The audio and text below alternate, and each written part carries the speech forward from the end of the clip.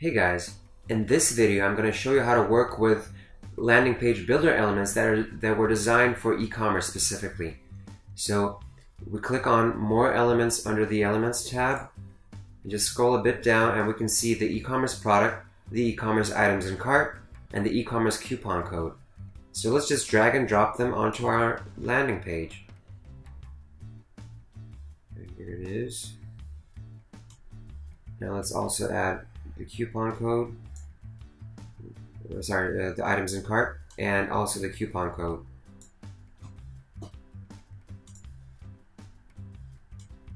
Yeah, let's decrease the size of the product element. Okay, now let's customize these elements a bit. So first let's start with the e-commerce product element. Let's select it and click on the pencil icon. So at the top you can select a product to show. So this product is taken from your Shopify account. So make sure that you upload all the products that you need beforehand. Okay, now we can toggle off the different options. So we can decide to hide the title of the product, hide the description completely, show the image with thumbnails or without any thumbnails, or not show the image at all. So we're gonna select just a different option. We can decide to hide the price as well, show the quantity, and show the quantity with controls as well.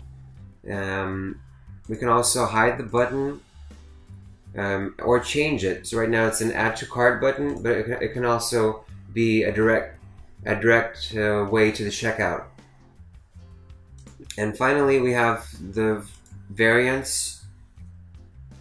So as you can see, the color and the size have been added here, or you can just show the summary of it at the top. As you can see, like the blue and XS.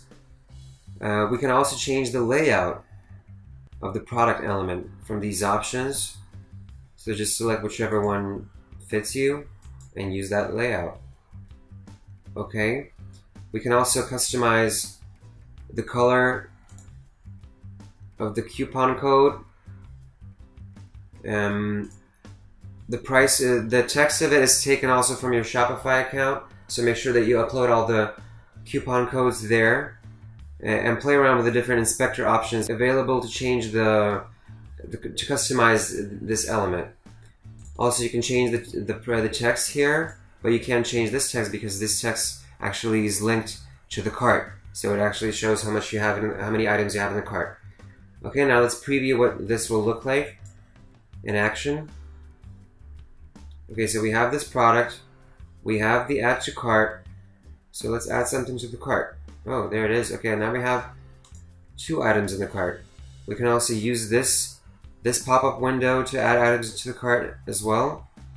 And we have the checkout option here, the button. So once you click on it, it takes you to Shopify's checkout, where you can complete the buying process. So, okay, now let's go back to the builder. And basically, that's it. Thanks for watching, and have a good one.